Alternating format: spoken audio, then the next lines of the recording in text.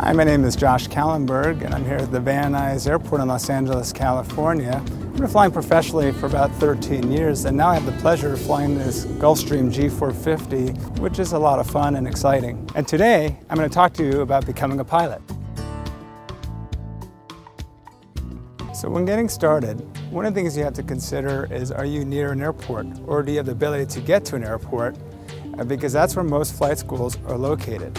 And one thing to consider when you're researching your flight schools is to pre-purchase some of the study materials, most likely for the private pilot certification. That kind of gets you started and you're familiar with what you're going to have to deal with.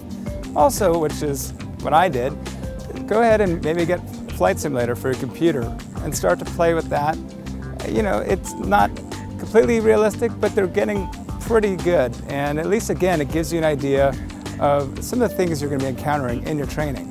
Whether you've decided you want to do this professionally or as a hobby, you do have a few options for your flight schools. Some are on a more relaxed program, some are on an accelerated program. The relaxed is kind of at your own pace.